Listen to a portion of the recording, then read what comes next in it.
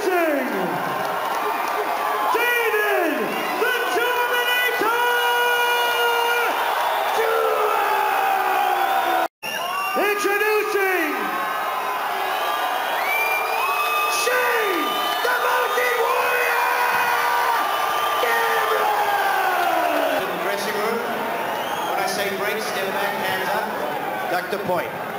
Touch gloves, have a good fight. Condition. The Mountain Warrior, Shane Cameron, is in.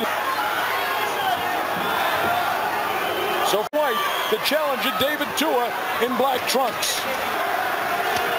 Catches him with a left hook. First left hook. Cameron jabs him off. Worked up a great sweat, so he's ready to go, but he's in. Which we expected, but yeah, we just got to wait and see what happens. There's the first minute. Power. Can he hold up against the power? As the left hand. Double jab, right hand, sail the left hand. You know, he's landed the left hook 3 times. Right hand. Tua's very methodical, just throwing good precision. David Tua's lost some 26 kilograms. David feints. He's one of the very best referees in the world. Oh, he caught him! And he got him again! Shane's ready to go!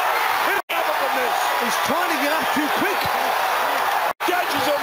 It's going to be a front knockout! Down he goes! He's got the 8 count. He brings his head up. Questions have already been answered. The power of Tua is still there. You see this second knockdown, he hits him while he's on the floor twice. He knows what he can do. Shane backing off immediately. Shane's eyes are both puffy. And now let's see if David can keep the pressure. Big difference in these skills of Shane and Lennox. Trying to jab. Gets hit again with a right hand. Left hook. He's not going to last this round. David's all over. He's pummeling.